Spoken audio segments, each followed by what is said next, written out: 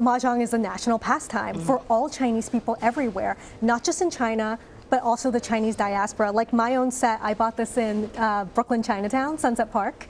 It's a game that brings families together.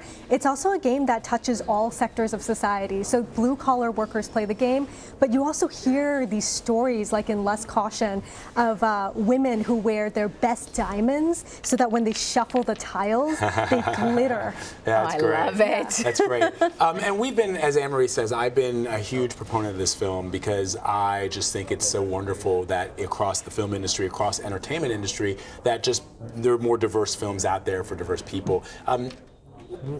What kind of a cultural touchstone is Crazy Rich Asians in this country at this point in time? I think it's huge. I mean, I think it's for representation. You hear it everywhere. Like, you don't have to like rom-coms, but you do have to go see it.